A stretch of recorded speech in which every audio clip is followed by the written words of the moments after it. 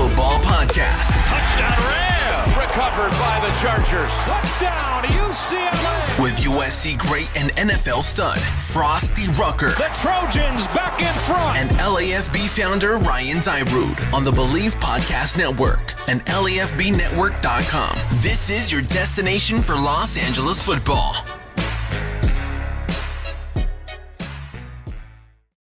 What's up, Los Angeles? Thank you for tuning in to another edition of the LA Football Podcast on the LA Football Network. We are also on the Believe Podcast Network. Everywhere you listen to podcasts, we are. I'm your co-host, Ryan Dyer, joined as always by the great Frostee Rucker. What's up, Frost? How you doing, man? Ryan, I'm great. LA, I'm fantastic. Glad to join you today. Yeah, we got a great show, but first, what's new with you? Anything new and exciting, or same old, just grinding away? I'm just growing, chopping wood, trying to, stay mentally fresh. A lot of things are being lifted with the more vaccinations that are coming out, and that means more sports for the youth, and that's right up our alley with our Stay Ready program. So just staying busy with that, building something great, and, trying to get the special interviews to come on our show like we got today. Yeah, good. I'm glad to hear it. Yeah. We talk a little bit more later too, but stayreadyfootball.com if you guys are interested in, youth clinics and growing and continue to grind, look that up, stayreadyfootball.com. But we have a fantastic interview today for all those Rams fans out there, really just for football fans, but specifically Rams fans right now. Andrew Whitworth, great left tackle, played with Frostee in Cincinnati. So the lines, the relationship goes way back, but we get him to bless us on the show today. And we talk some Rams football, talk about his journey, talk a little bit of everything. So thank you, Frost, for the connection there. And this is a good one. Yeah, absolutely. And you LA fans that follow the Rams and you follow Big Whit, where his heart is, how hard he works, how top of the game he is on the field and off. This is just another chance for you guys to really dig deep and know who he is. And he's a phenomenal guy, and there's no wonder why you guys adore him so much. So let's go ahead and bring Big Andrew in. Yeah, absolutely. So right before we get into that, couple sponsors to mention about on the show. Obviously, BetOnline.Ag, you guys know them well if you listen to the LA Football Podcast. The greatest lines, spreads, parlays, anything you need, BetOnline.Ag. Head there on mobile or on desktop. You get 50% welcome bonus. So that's they add 50% of whatever you deposit. They add 50% to that. That's free money. If you haven't signed up there, head to betonline.ag. The Masters wrapped up. Did you watch the Masters at all, Frost? I know you golf, but are you a golf fan or not really into watching it? I watch the highlights. I'm good at watching highlights. There you go.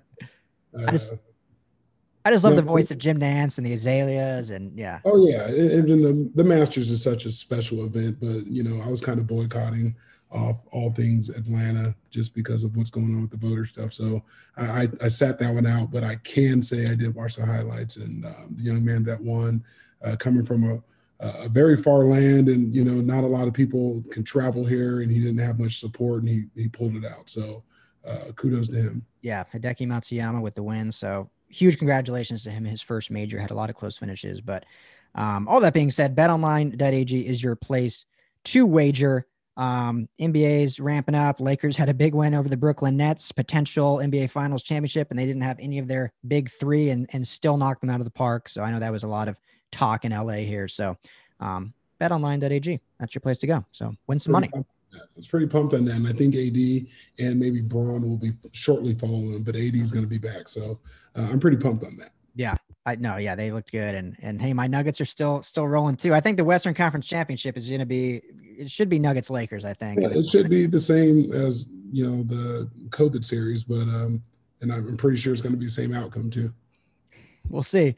Well, the big thing, so we got Aaron Gordon, obviously we talked about that. That was a big trade, but then Jamal Murray last night just got injured. I don't know how serious that is. That could be a huge development. Yeah, that can completely shift everything. Completely. They'll still make the playoffs, but that could knock them down big. So, but anyway, last thing before we get into Andrew Whitworth, got to talk about Sunday Scaries. Are you a CBD guy at all, Frosty? Help you relax at all? Yeah, I am a CBD guy. What you got? Yeah, so Sunday Scaries, it's a new company based in San Diego. It's they specialize in CBD gummies, Vitamin Boost CBD gummies. Take two, kicks in 20 minutes. It's just a good way to relax, take some of the stress away, some of the edge off, and there's no risk to buy. The company offers a 100% lifetime money back guarantee. If the product's not for you, which I don't see why it would be, but if it's not, that's okay. You'll get your money back. Sunday Scaries is in the stress relieving business, not the stress causing business. And Frosty and I, because we believe in him, we got 25% off for you to prove it. So you visit sundayscaries.com and use our promo code LAFB. That's sundayscaries.com. Our promo code LAFB for 25% off your purchase. So make sure to head to sundayscaries.com today. All right. Do that. Go out there and do that. You get 25% off and free lifetime if you have any complaints, which you won't. Yeah. Because Brian is the one telling you to take it. So yeah. Complain to me. I can't do much, but they'll listen to you at least. But hey, 25% off is most companies offer like 10. So that's pretty good. So thanks to BetOnline, thanks to Sunday Scaries. Frost, unless you got anything else to add, I think we'll jump into this great convo with Andrew Whitworth. Let's get it. Okay, fans, this is a much anticipated interview with Andrew Whitworth, a buddy of mine that we got drafted in the same draft class in 2006. Andrew Whitworth was the second pick. I was the third pick. He's been the big dog. He's been running up and down the field for, 16 years now, Whit? 16. Ooh. Yeah, and a legendary feat to get to. It's the big dog, Andrew Whitworth. Welcome to the show. It's me and Ryan. What's up, dog? Hey, what's up, Ryan and Frosty? Appreciate it, man. Excited to be here.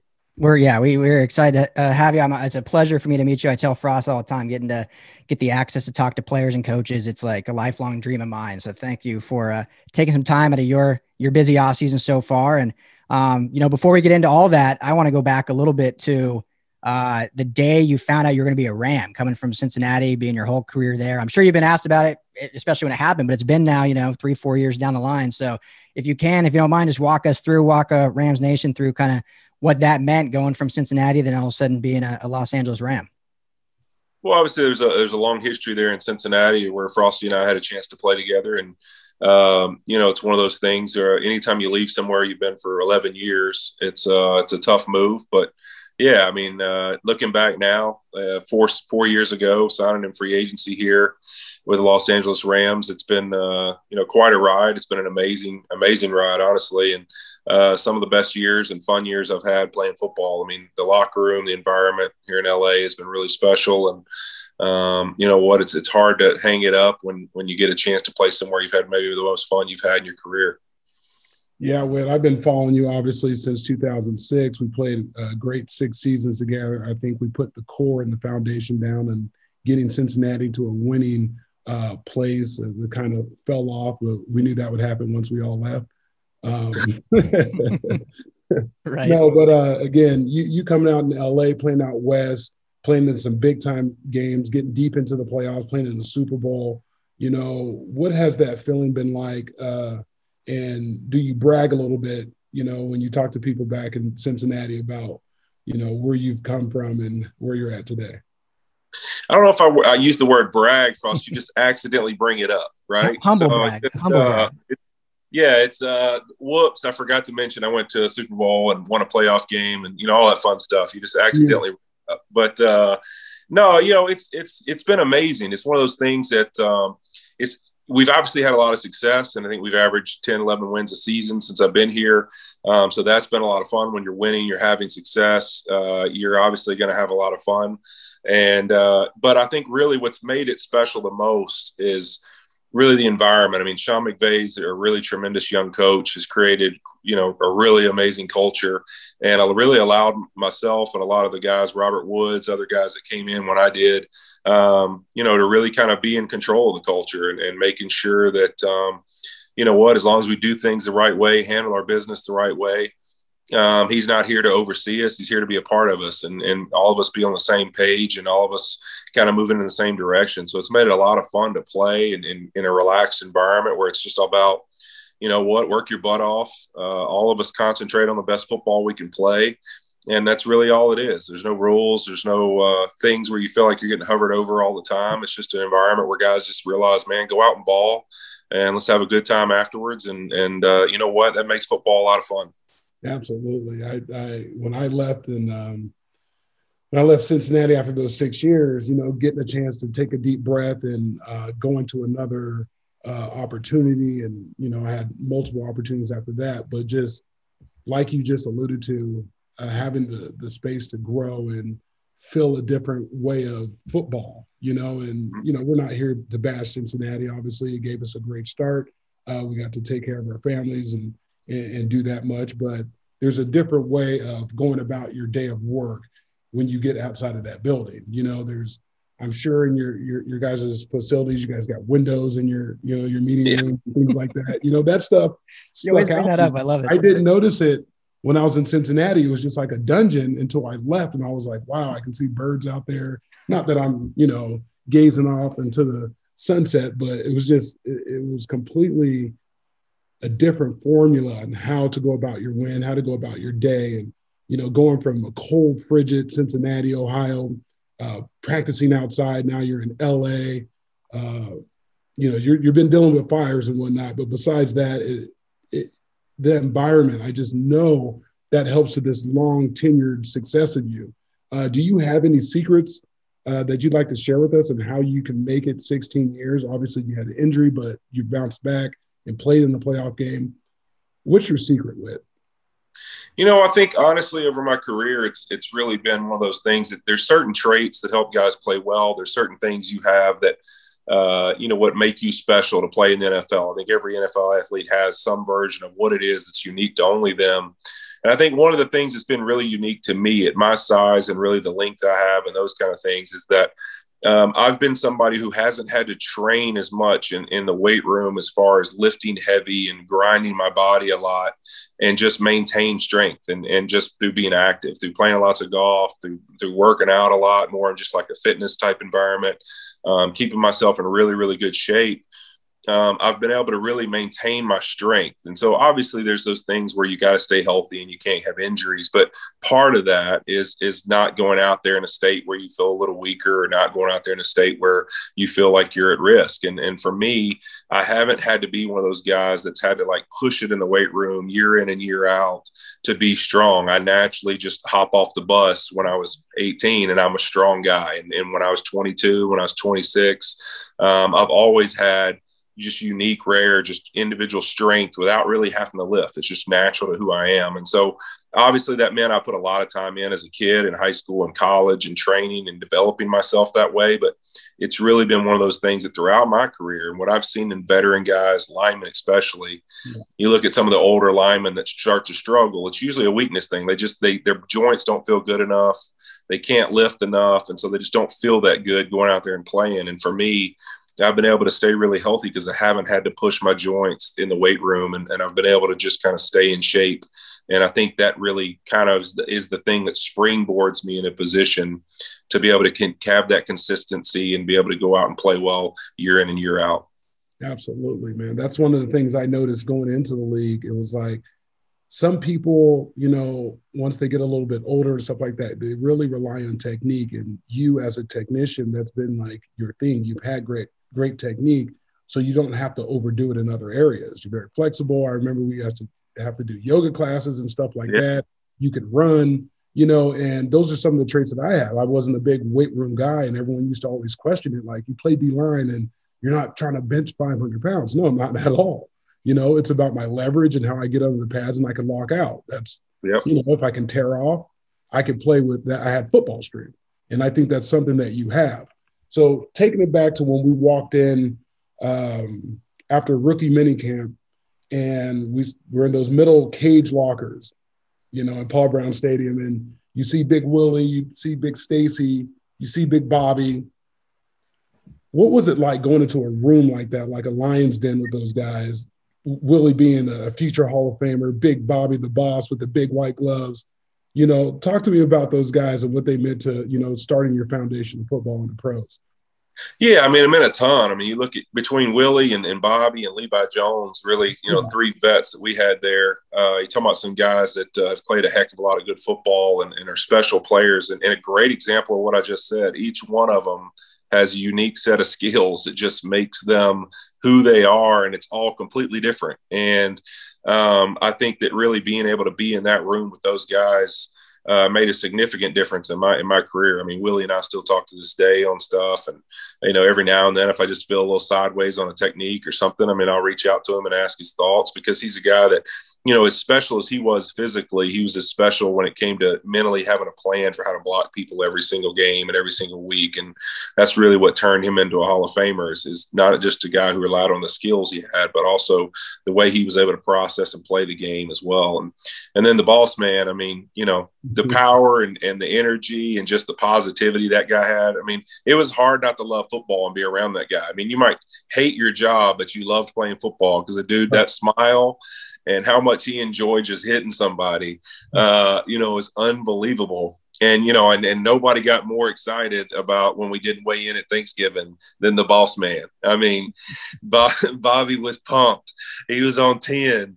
Ain't no weigh-ins, guys, this Thursday. Boss man was ready. But I was always ready to hear already every time. Already. Because already it set the tone for lunch, it set the tone for dinner, it set the tone for 9 on 7. Every time he said already, it was time.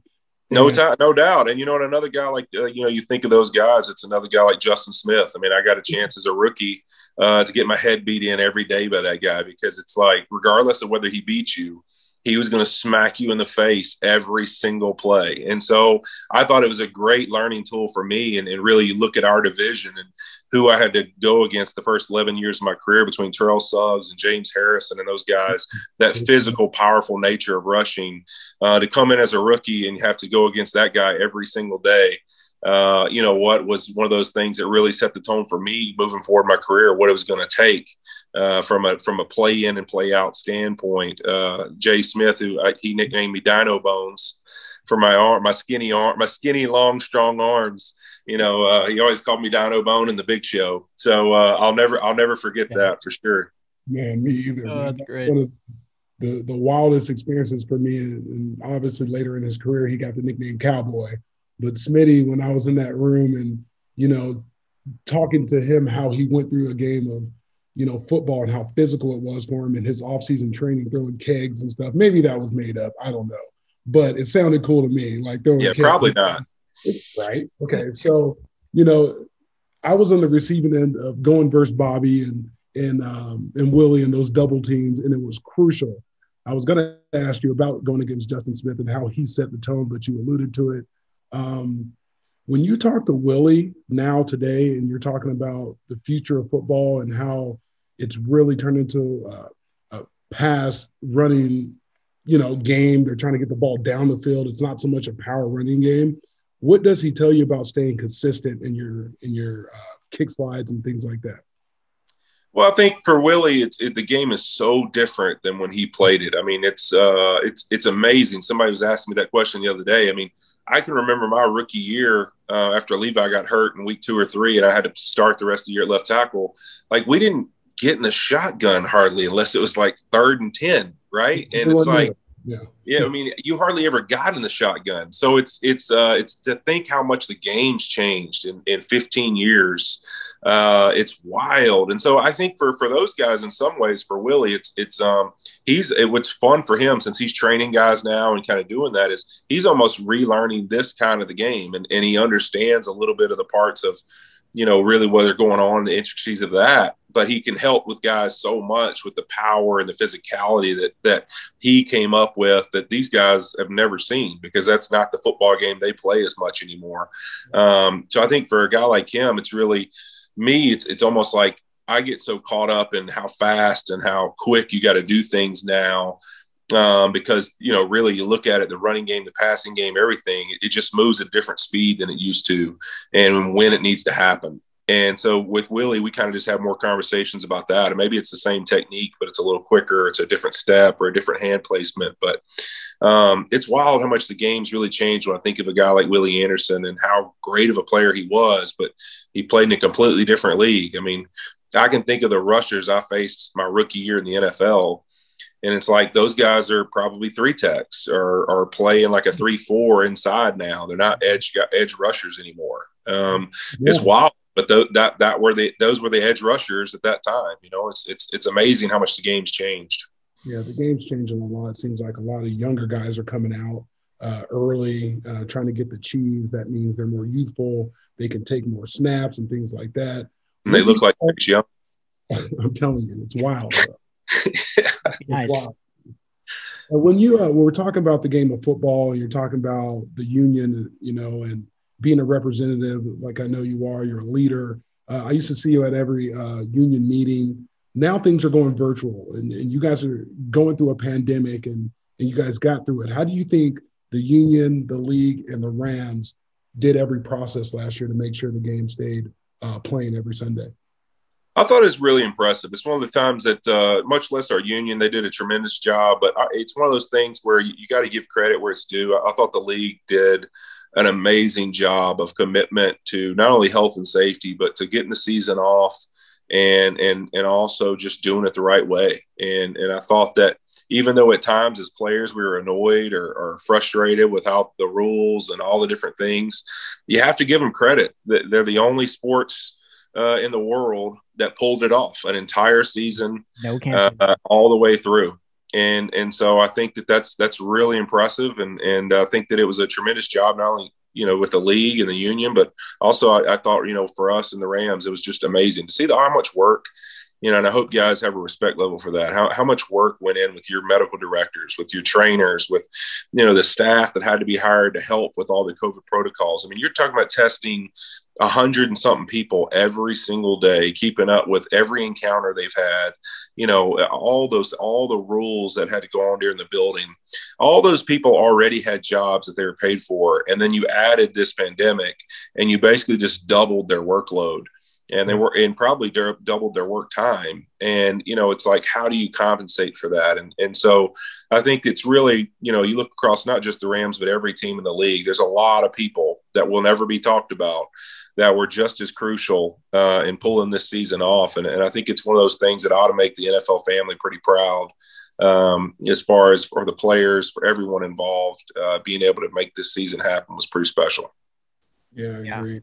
How did you, as a leader on the team and, you know, going into your 15th season, how were you able to maintain focus and keep the focus of the team up during all that? Because there was so much unknown, and yet you guys pulled off a fantastic season, making the playoffs, #1 defense in the NFL with a new coordinator, not the other side of the ball from you, but how did you just keep guys focused when all that outside noise?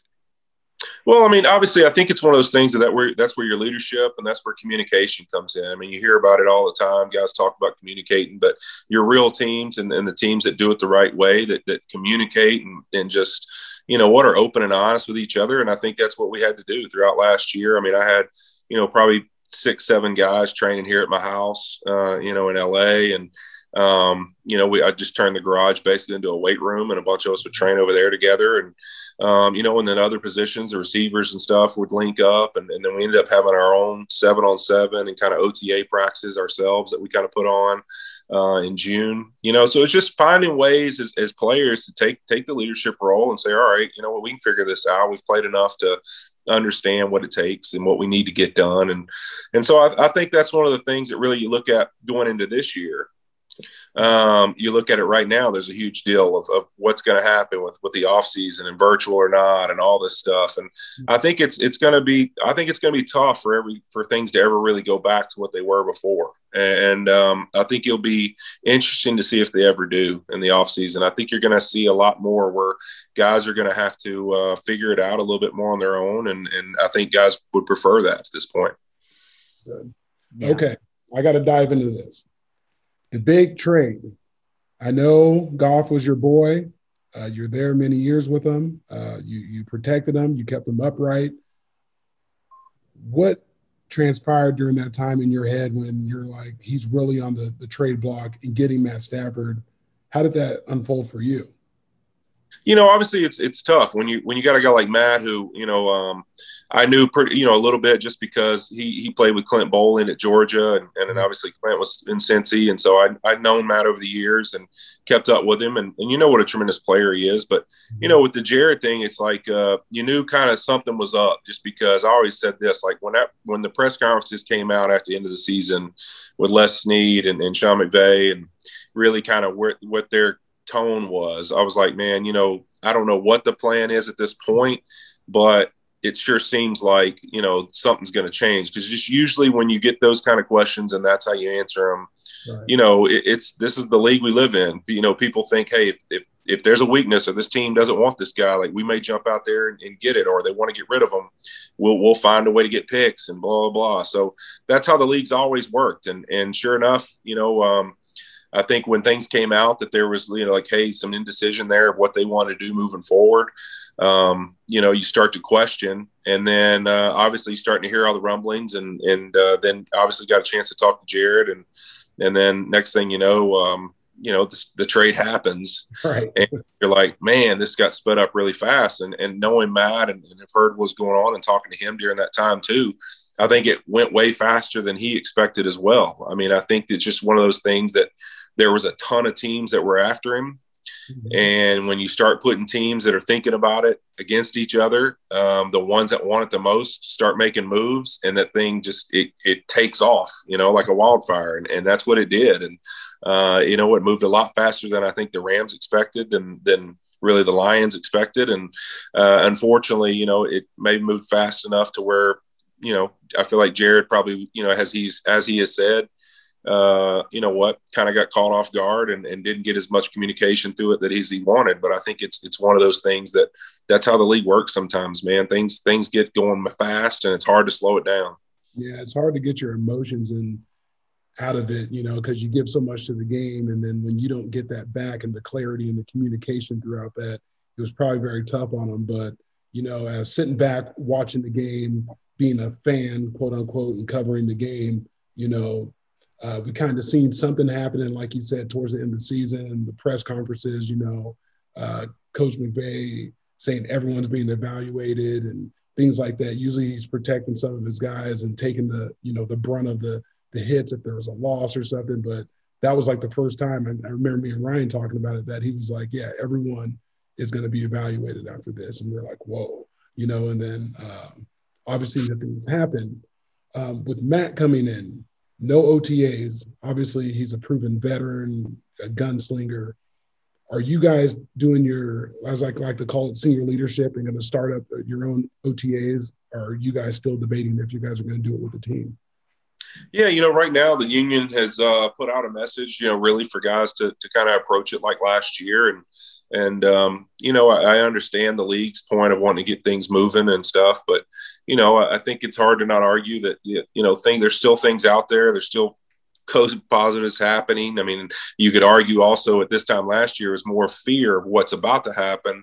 And this year you're still in the middle of it. So I think it's one of those things that you want to make sure guys feel comfortable. Like if they don't live in LA or they don't live wherever it is they're playing, whatever team we're talking about, to have to leave their families or move their families back to some areas where some of these areas, it's still a little hot and it's still things where you need to be careful. And so I think that really the approach that most of the league, it seems like the players and with the union is that we really think that things should be very similar to how they were last year. And let's virtually meet. That went really well during the season. I thought it went off really well in the off season as well. And then guys kind of nowadays, it's so different. Back in the day, it was like you waited till you got with a team to get good training. But now it's like everybody has their own trainers, their own facility. Right. They're doing it their way. And they're kind of and they're training the way they really want to and what's really specific to them. And so I think it's harder to get guys to commit to like, oh, man, I got to come back out there. It's not that we don't have a good program or not a good weight room, but I kind of am comfortable training the way I am.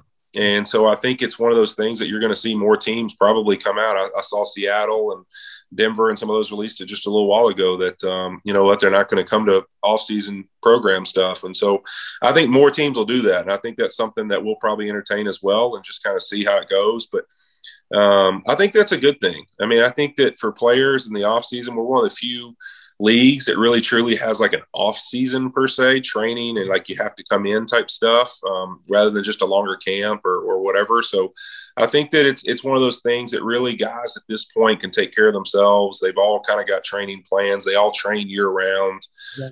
And all you need to do is really rely on your leadership to make sure the young guys understand that's how it is. And the younger players that want to get on the field understand that they got to be on top of that kind of stuff, where they're going to train, how they're going to train. And if you do that, I mean, I really think that, like I said, I think you'll see the off seasons probably change moving forward for the next few years. Ryan, realistically, Whitworth can play 10 more years if they continue to go at this rate, because I know they take care of him during the season. I know he ain't doing much. Nope. He's technically sound. So no OTAs in minicamp. Barely any, if you guys have a training camp. Yeah. Training camp, how was that last year? Oh, it was amazing. I mean, I think that, the first 2 or 3 weeks, we couldn't even do anything. We couldn't hit or anything. So it was special. It was a great year for me. No off season. Like, I think we had like 10 padded practices before our first game. It was wonderful. I couldn't have drawn up a better off season. That's for sure. But yeah, I mean, I think it's one of those things. And somebody was asking me the other day how you've been able to play this long. And I think not only some of the skills I have, but some of the things that I've been able to take care of my body, but also it's been at a good time that the league has continued to kind of go the other direction, in the sense of them emphasizing taking care of players and cutting down practice rules and all of that type stuff. So I think it's kind of matched up at a perfect time for me, that like I've gotten older, the league's gotten easier in the sense of getting through a season, because most people don't even understand that the reality is most guys retire in the off season or in May or in June or July because of off-season program, or they don't want to get through training camp. And that's it. Like, they could care less about playing in a game. That doesn't bother guys. Like, you can make it through games. It's the every single day hitting each other in camp, or the grind of like every day having to go up there in the off season for 6-7 hours, and just doing something where you just got done with a season not that long ago and you're just exhausted. So it's really that time that makes it harder to get through a year. And so that's continued to get shortened, which is just, I couldn't agree with more. That's for sure. So I think that's part of it. Yeah. Well, I think it's a great point, because I think a lot of fans, their casual fans, might hear, players opting out or teams opting out, and to them, they think, oh, they don't want to train. They want longer vacation. But in reality, like you said, the training doesn't stop. You're all doing your own training. In fact, it's probably better training because it's to your body type, to exactly. Frost and I have talked a lot about different injuries and how, certain guys need to train a certain way for their body type. They need to lift a certain way. So in reality, it's better for you. It keeps you healthier. It doesn't grind you out or burn you out, and you come refreshed, ready to go. And you're not burnt out by week one. Week one. Yeah, no doubt. Guys can, even your teams can get to the point where they help you find the trainer you need, or the person that you should be training with, specific to like what you need to do to get better. And so I think that there's a lot of ways that you really look in the off season. You don't have time to wait till April to get ready for football season. Like, nowadays, it's the second your season ends, January and February, you better be in a program, finding who it is you're going to train with, have a plan. And so a lot of guys get in that now because it's that way. A lot of guys are in their mold of like, hey, I've got exactly who I want to train with. I'm training the way I want to train. And I really don't want to break from that to have to go back out to my team and have to train whatever it is they're doing, because that's really not in the timeline of what I'm doing. I mean, what if it's a different style of lifting or a different program, so I just think that you're going to see a transition. And I think COVID obviously was serious, and it was an issue, and it was a part of it. But I think it's also going to be kind of a stopping point where guys are going to say, you know what, I had a tremendous year and I didn't go to the facility once in the off season, and I didn't hardly go through camp, and I had a great year. And I think guys are going to finally say, you know what, like, I'm going to just do what I do in the off season, and I'll see you guys come August. Yeah. And I'm sure more guys would want to do that if they didn't have workout bonuses attached to their contracts. So then that becomes a play in that, some guys are like, well, I can use the extra cheese there. Yeah. And what a lot of these teams did last year, and what they'll do this year, is they're going to start tying that to these virtual meetings. And so instead of working out, you can tie your attendance to logging on to the virtual meeting. And so that's going to see start happening. And I think you're going to see, I think that's why the union's pushing so hard to make it all virtual all the time, is let that be the new standard for off-season bonuses and that thing. Because the reality is off-season bonuses were created to hide cap money. I mean, that's the only reason they exist. So they don't have anything to do. I know to people, they're like, oh man, they got to pay this guy to work out. Like, no, that has nothing to do with it. They do that so they can manipulate the cap and keep a guy under a contract. So, that's just the truth. And so hopefully that the union and the league will find a way to do that, because I really think virtual off seasons would be the way to go. And even if you just shortened it down to where you said, hey, there's a 2 or 3 week window where you can come in with the team and do some OTA practices. But outside of that, it's really kind of train on your own type stuff. I think you're going to start to see that being more prevalent in the league. Yeah. Last question on that, and then we'll move on. But just for the devil's advocate out there, because there's a lot of them, obviously. So we saw the beginning of the season, like I don't know the numbers exactly, but it seemed like from just a fan's perspective, a lot more injuries in the beginning of the season. So what would you say to kind of counter that for the people that say, well, obviously there is an issue with these offseason workouts because we're seeing more injuries? Was it just bad luck? Was it just all kind of foiled in? Or how would you kind of explain? I mean, there's no way to explain it, but what would you, I guess, say to those people? I think I'm not entirely sure of this, but I'm pretty sure that statistically, it's actually not the people that were injured, but the numbers were actually less than most years. And really, the way this works, and Frost, you know this too, it matters who gets injured. Mm-hmm. So when the reaction's this way by fans, by the outsiders, as you say, it's usually because it was significant people that got injured this year, and then one year it's like guys that people really don't know, and nobody pays any attention to it. But when it's a slew of like, oh man, Nick Bosa got hurt, a couple guys got hurt, like Chandler Jones got hurt last year. Right. When it's a slew of guys where it's like premium names, all of a sudden people are like, oh man, like, it's because of this. Like, no, like Chandler Jones didn't tear his bicep because he didn't go through training camp. I can assure you that's not the issue. Okay. Right. Like that kind of injury doesn't happen because of that, so it's like, it's just one of those things where people are always looking for what the excuse or the reason is. But the reality is injuries happen at the beginning of the year in training camp. In the first couple of weeks of the season, you can go just count it. Go look at every season. There's a ton of injuries. And that's just because it's that first true 100% going and getting after it. And you're going to find out how well you've trained or how well you're prepared. And then also there's just freak things that happen when you start doing that kind of stuff. And I think that every year you really look at it, I can always remember like that third game of the preseason, you'd be like, oh man, like who got through it without getting hurt, who didn't. Like, it was just like you're holding on to see who had an injury and who didn't. Right. Well, correct me if I'm wrong, and I might be, and you can correct me, but if I remember right, the Rams were even the team, even when there was preseason, that you guys wouldn't play starters in the preseason, right? No, we haven't played since I've been here at the Rams. We haven't played in the preseason. Now we played my very first year. I think we played like a drive against Oakland, maybe 2 drives. So it's been very minimal, but probably not more than 4 drives offensively. I know since I've been here. Yeah, that's worked out well for you guys. So. I think that's been okay.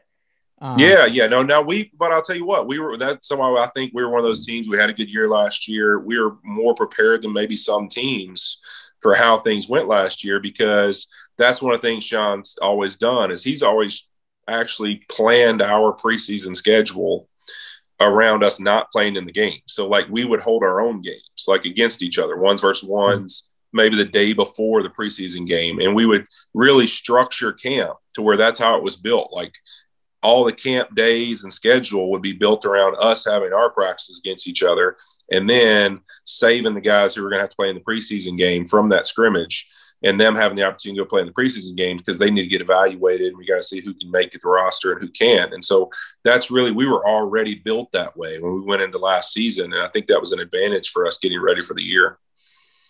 Wow. Yeah, absolutely. So it's just wild to hear about how innovative an outside thinking is to structure it that way, because a lot of coaches are, it's my way or the highway. This is how we do it. I come from Parcells tree and this, and all that stuff. How do you, when you're being coached, let's put it this way, because Big Whit, you're, the dean of the team. How do coaches coach you? Well, I think it's one of those things, any player, like, I think I've heard, different guys say this, Nick Saban, Bill Belichick, all those guys, like great players want to be coached. So I think, it's sometimes it's tougher when you're played as long as I have, because I think immediately coaches sometimes, or even people in the building will think like, oh man, I don't want to offend this guy because like, I want to make sure he thinks I respect him. And it's like, I would rather you offend me with like a coaching technique so we can talk it through, or what you think should have happened. I would rather be offended by that so that we could have a conversation. Right. And like a good quality conversation where I can say, well, this is why I disagree with that philosophy, or this is why I did it this way. And I think you got to make sure as a veteran player that you're encouraging your coaches and the people around you to be that way. I mean, Sean and I obviously have been very close over the years, and we've had some pretty heated discussions at practice in front of, it makes guys uncomfortable. But at the end of the day, we always hug it out. And it's always like, all right, I completely see your part of you and I understand yours. And here's where we're at with it now. And so I think those things are crucial to be able to have. I mean, I think it's crucial to be able to have those kind of conversations and to make sure as a veteran player, you're not missing out on some coaching that's there, but maybe they're a little uncomfortable to tell you how they feel because they're not real sure how you're going to respond. Yeah. That being said, have you had the opportunity to meet your new offensive line coach, Kevin Carberry? And if so, what's been your impression of him so far? Just on the phone, obviously, with everything going on, and this is kind of a wild off season. We've talked on the phone, and look forward to getting a chance to visit with him and learn some of his stuff and his philosophies. Obviously, he's a guy that's been around some good coaches and Bill Callahan and some other guys. So, I'm sure he comes from a tree of those guys and does things similar to them. And so I understand a lot of those philosophies and those things. I've played long enough to have heard all the different guys out there. So I look forward to getting to know him and hopefully encouraging him the same, to coach me however. And I'm always here to learn. Yeah. Sounds good. Whit, I got a question for you. I got two more questions for you. I'll start with this one. You're going to year 16. You've accomplished a lot in this league. You made the money. You're in LA. You're in Hollywood. So you're a household name now. You're not hidden in Cincinnati. What do you tell a young Andrew Whitworth coming out in the draft now? What do you tell him today?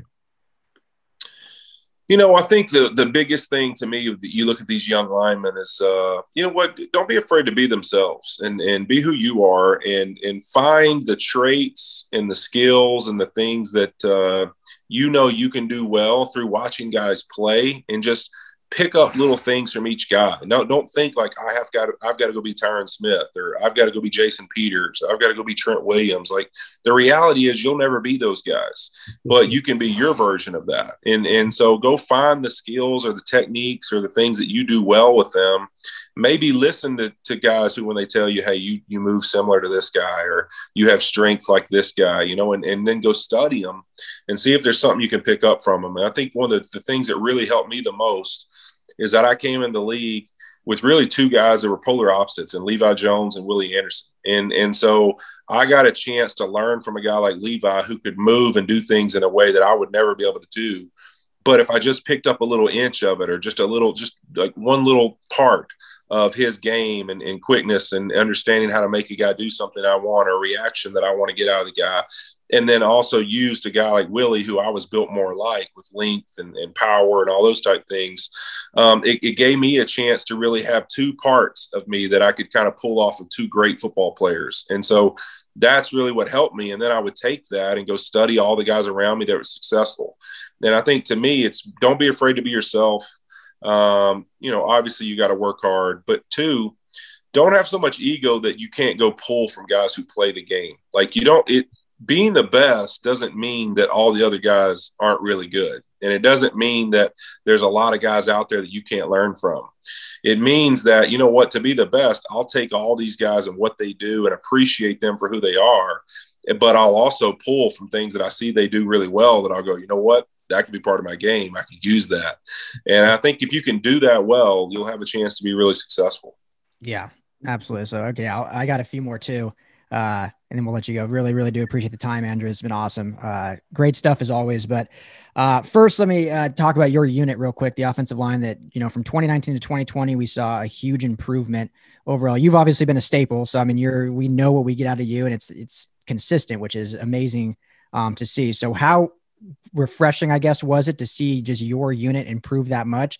And how important is consistency on the offensive line to keep that steady improvement going forward? Well, I think it's one of the greatest things an offensive lineman can have is the trait of consistency. I mean, if they can be consistent game in and game out, and a coach can know exactly what they're going to get out of the guy. I mean, I think there's great examples of those kind of guys across the league, that it's like, all right, this guy might not be the most dominating player ever, but you know what? He does these things well, and he's very consistent at them. And so their team plays with a certain style, and they're able to win because they play to that consistency. And I think as an offensive lineman, being consistent is extremely important. And I think you really look at 19, and I said this a bunch of times, even though people didn't want to hear it, is that the truth was, I mean, the majority of the guys we were playing in games with had never stepped on an NFL football field. And it's like, people all of a sudden want them because they're playing in a good system or they're playing for a good coach or whatever it is to just play out of their minds. And that's just not how NFL football works. Like, to me, it's almost disrespectful to the game for you to think that that's not a part of why there's a little bit of a let off. Like, you can't just expect some dude's going to walk off the street and say, all right, I'm gonna throw some pads on and I'm gonna go out and dominate as an offensive lineman like that, or a D line. It's just not going to happen. Mm-hmm. You're going to have your bumps along the road. And so 19 was that season, and those guys grew up and you know what? They were wired the right way. They responded, they worked their butts off. We got a lot of garage workouts in 2020, and you know what? They had a heck of a year. We got a lot of guys. Honestly, it's one of those things where we had so many guys play in 19. There right now, you look at the roster, and you've really almost got 6-7 guys that have started games for us, or at some point we've had to rely on to start in a different position in the offensive line over the last 2 years. I mean, that kind of experience is a huge factor in helping you feel confident about your football team, because when you got ability to replace guys at the offensive line position, and you also are starting to get guys that are experienced at the offensive line position, when that part of the game, if it's your D line or it's your O line, is consistent and you can rely on them to kind of show up every week, go look at how many teams win that just have one of those two things. And if they have both, they win a lot. Yeah, very valuable to have depth. This is my 1B to that question, just because you just brought this up, Big Wit. When you have depth like that and then people get injured, would we ever see Big Andrew Whitworth go play guard or center if need be? You know what? Over the last years too, I've thought it might be an option. When we lost Roger Saffold, there was opportunity out there where, Trent Williams was still getting in the middle of trades and all that type stuff. And I can remember at one point being like, man, hey, listen, go trade for the guy. I'll move to left guard. I don't care. Like, we would monster mash people. So, anyways, so I was like, it was one of those things, like, I was always open to that throughout my career, because I always kept it in the back of my head, like, all right, early in my career, I did that. Right. And I'm built with the strength to be able to play in there. A lot of tackles sometimes are twitchy and have those things, but they're not necessarily, they can't move inside necessarily to play. For me, that fits my game a little better than probably some tackles and edge guys. But I've always kept that in my head, and it's one of those things that I prepare myself mentally if that happens, and it could happen. I mean, you never know. I mean, right now, that's the unique thing with the depth we have. You really look at it, between our guys with Joseph Noteboom, Bobby Evans, Dave Edwards, Corbett, Havenstein, all those guys, like Brian Allen, who played for us and then got injured and now is back healthy. You really look at it, we've got an opportunity to create some competitions at some positions. And who knows what happens? What if Joe Noteboom is in the next 6 months, all of a sudden the best player we have, and he's a left tackle only. Where can you go beat out somebody and play, beside him? It's one of those things that, to me, I think that's another part of it. Mentally, I've always entered every season like I've got to earn my spot and I've got to earn my position. I know people think that's like, yeah, right, you're just saying that, but that's the truth. Like, in my mind, every single year you earn the respect you get. And so I've got to go earn the position again. And if I don't, I want to earn another one. So, I think it's one of those things that that depth helps. We're going to be able to create some competition up front and really get out there, hopefully, if guys stay healthy, with our best 5, which is going to be an experienced group, finally, in year 3 of this group being together. And so I think we're excited about that. Love that mentality. My last question. I don't know what Ryan says that a lot, and he always has like 5 more. But my last question for Big Whit. It's April. What is the team goal today for Andrew Whitworth, as you are the dean of the team? You're the eldest, you're the leader at every facet of the team. What is the team goal? I think right now, Anthony Munoz shared this with me a long, long time ago. And, he was a guy that I obviously leaned on, the greatest left tackle to play the game, and the one Hall of Famer in Cincinnati, which, Lord, I hope they start paying him a lot more love. But you know what? He was one of those guys that always told me, he said, listen, Whit, he's like, the offseason is got to be your time to be selfish. And you've got to selfishly work in the off season. And I think for me right now, I would say, I hope that selfishly, every single guy is approaching their work and the way they're training and the way they're mentally just building themselves up for training camp with the mentality that they're going to be the best and they're going to be the reason we win. And if you can put a collection of 53 guys that approach their offseason with the mentality of, I'm going to be the reason we win, you're going to have an opportunity to win a lot of football games. And I think that's the way you got to do things. It's every single day, whether it's taking care of their body, whether it's training, whether it's mentally growing, whatever it is that they need to be better at. And that's another thing I tell young guys that I have to say is that, the difference in the NFL is not, hey, you know what, these guys just had this much higher level skill than you. It's that your really special football players have this high skill thing, and the things they're bad at, they continually just bring up. And it's like, oh man, this used to be a weakness of theirs, and now it's not. And this guy just destroys people, and too many young guys have a talent level and they only work on their talent and they never work on the things that they're not good at. And they waste their own time doing that. And it's like, dude, if you just got rid of the things you're bad at, you're here because of this thing. It's ego. You're not where you want to be because of the other things. You know what I mean? And so it's like, you gotta have selfishly say, you know what? I got to drop my ego to want to be good and say, what is it that I need to be better at if I want to be the reason we win next year?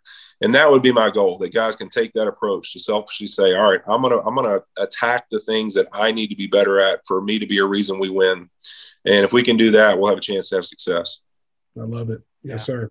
Man, that's awesome to hear. Refreshing to hear. Okay. So I have 2 more, and they're quick though, I promise. So first, and it's piggybacking off what you're just saying, Whit, in your training and your relentless to get better and obviously to rehab the injury. We saw the video of you pushing the pickup truck. What inspired that? And obviously, I think the knee's looking pretty good then. Yeah, I mean, every now and then off-season training, we'll get out there and do that instead of, since you're working out in the garage and in the neighborhood, I can't really haul off in the middle of the club and start pulling sleds down the streets. So every now and then, just outside the house, we got a good little slope that kind of sits outside the driveway and on the street to our house. And so we just, we put the truck in neutral and let a guy sit in there and get a couple pushes and it's good, man. It creates a little bit of that mentality of it's not necessarily something that similar to what you're doing, but it's a great opportunity to kind of add it to leg day to get a little burn and also it looks great on Instagram. So, that's always the most important thing. So it looks good on the Insta and it's a good training technique as well. I love it. We want to make a shirt out of it. Frost and I are like, we can make a t-shirt out of that. That could do well in LA. Yeah. So, all right. Last one for me. And so this, in my opinion, I think is the most prestigious award, the Walter Payton Man of the Year award. I have to ask you about it since you were the Rams nominee for it. Hats off to you. I think it's an amazing achievement. So first of all, what did that mean to you to get that award? And then also just talk to everyone kind of about why you got it, what you do in the community and what you're involved in and charities of why you're so important to our LA community, which makes you so great. Yeah, I mean, I think it's one of those things. This is my third time in a row, getting nominated for this by the Rams. And I keep fighting them from nominating me because I hate it. But it's one of those things that it's an amazing honor. And you look across the league and the 32 representatives and the guys, what they've done for their communities, for where they've come from.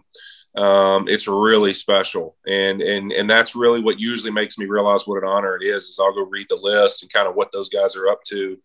And wow, it's humbling to see some of the things that guys are making an impact with. I think it's a really special thing to get to be a part of people's lives. I mean, obviously you selfishly want success in your own life. You want to be good at what you do. But you know what? I think there's no greater joy than creating opportunity, being there for somebody, help provide support, or bringing a smile to somebody else. I mean, those to me are some of the greatest joys in the world. So, if I got this position in life, like to be an opportunity to be an NFL football player, and if our life was only about getting there and then just, sitting there and enjoying the things that come with it, you know what, to me, that'd be pretty boring. So, taking the opportunities I've had and trying to make a difference for the communities around me, for the kids that are growing up in schools looking up to you, for kids that don't even know who you are, but they didn't get a fair shake. I think it's one of those things. To me, it's the most rewarding part of this job. And it's honestly one of the passions that keeps me playing. I mean, I've put in my last couple of contracts, I've literally negotiated based off of, hey, I want to make this contribution, or I want to do this financially for schools in LA. So we need to get to this number, or we need to do that. Like it's something to me that is a part of my everyday life and extremely important to me. I heard Jalen Rose say this actually, earlier. It's like when you're an athlete, you're automatically put in a position where you're supposed to be a mentor and people are supposed to look up to you. Not necessarily the case when you're an actor or you're a musician or any of that. For whatever reason, our athletes, we just immediately are like, all right, the kids look up to them. You got to be like them. And so I think that it's one of those things that, yeah, you might not want to be it, and you might not want kids to want to be like you, but they're going to watch and they're going to want to be like you, and their parents are going to push them to. And you're going to have to be conscious of that. And so to me, it's one of those things. It's a combination of wanting to make sure I represent that well, but also I want to make sure that people in life know that I don't care where you're from, what color your skin is, what your background is, doesn't matter to me. I want you to achieve your goals, and I want you to have an opportunity to be successful and be proud of who you are. And so whether it's a kid, whether it's an adult, making sure I get out there and tell people I'm proud of them and tell them that I'm here to help them. To me, that's one of the greatest parts of life and one of the greatest, things that the NFL makes it special, getting an opportunity to do. With everything that you stand for, everything that you're saying, brother, is right up the same fabric as myself. We might want to get you down south to Orange County and come help out at the Stay Ready program, man. I'd love to.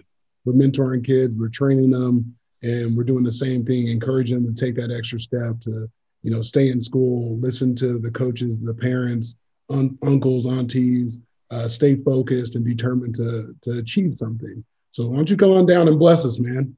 Let's do it, man. I'm in. Sounds good. Love it. So, well, like I said, this is a huge honor for me, Whit. So thank you so much for taking the time. I know you're busy and, spending time with family and everything. So thank them also for us for letting you skip away for a little bit, but, keep grinding. We hope the best for you for the rest of the off season and can't wait to stay in touch and watch you have another dominant season in the NFL. Well, Ryan and Frosty, I appreciate it so much. It's good catching up and having this chance to visit, and look forward to it. Let's go. What a guy, man. There's no wonder he's gotten the Walter Payton Award 3 times in a row. Obviously, he leads by example. He works very hard. There's just no question why the city of LA has embraced him the way they have. Yeah. I love hearing that. All that he said, I think, is what represents how me and you feel about things. And it's good to see him using his platform, his ability to do better. And, it's not every day that a offensive lineman is one of the faces of a franchise. It's changing a little bit now in today's NFL, but you always have the premier pass rusher, you have the quarterback, you have the running back, the receiver. And I think for the Rams, obviously Aaron Donald probably is the face. Jalen Ramsey would probably be like 1B, and then we'll see with Matthew Stafford coming. But on the offense right now, I think it's Whitworth and Robert Woods are kind of the 2 faces. So I think that speaks to him, how important he is to the team, how important he is to the community, and then just how good of an NFL player he is. So awesome to be able to get him on here, and hopefully Rams fans, not hopefully, I know they did enjoy that. Yeah, absolutely. LA, you should be very proud to have one of your sons being Andrew Whitworth, that's playing hard and dedicating his himself, his resources to the community and playing excellent football for you. So good luck to the Rams. Good luck to Andrew Whitworth. Yep. And as we see all the time, he's coaching up the players around him. So even when he was injured, as devastating as it was, Noteboom was able to step in. I thought played very well in his stead. He's not Andrew Whitworth, but he played well. And a lot of that's to the tutelage and coaching of Whit, which I'm sure we'll see through the rest of his career. And maybe he'll go into coaching afterwards. I was going to ask him that, but it was just going so good. And we had him longer than I expected. So I didn't even need to get to that. No, that's good, man. He's a great man. Yeah. So thanks Frost for the connection there. Obviously you guys go way back.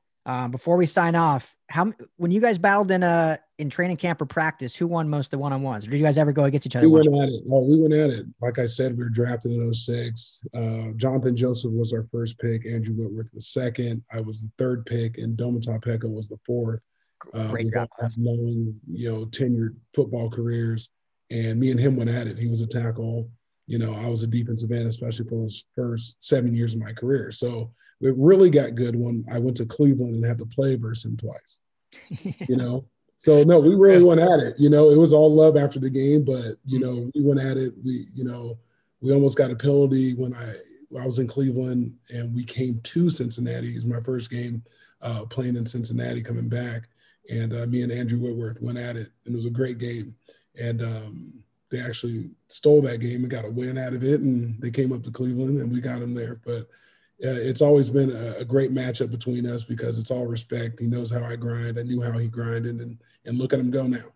I'm gonna pull up the Game Pass and pull that game tape up and watch it. That'd be fun. Hey, get your popcorn ready. Yes, sir. Can't wait. So, well, that was a blast. Thank you all for tuning in to the LA Football Podcast. Frost, tell everyone where everyone can find you and chat with you and get to know you. Yeah, you can find me at The Organic Frost. That's on social media, on Twitter and Instagram. You can also follow me at StayReadyFootball.com, since we're doing great things in the communities in Southern California, doing coaching clinics and athlete clinics and mentoring and doing our thing. So if you got a question for us there, it's info@StayReadyFootball.com. There you go. Yeah. Stay Ready Football. It's starting to really take off now that restrictions are loosening and, we're allowed to be out in public and hanging out. So I think I love what you guys are doing there, and we're going to be involved as well. And I think it's just, an awesome thing that you're doing. So StayReadyFootball.com. Make sure to check that out, especially if you have kids and you're listening and you want to learn from one of the best ever to do it. That's where you go. You can find me at Ryan Dyrud, LAFB, the main show at LAFB Network on all platforms, at LAFB Network on YouTube. Make sure to hit that subscribe button if you're watching there. Appreciate you. Helps us out. And we are everywhere you listen to podcasts. So everyone have a great week. Thanks for tuning in. Frost, thanks as always, my man. Always in LA. I'll check in with you later.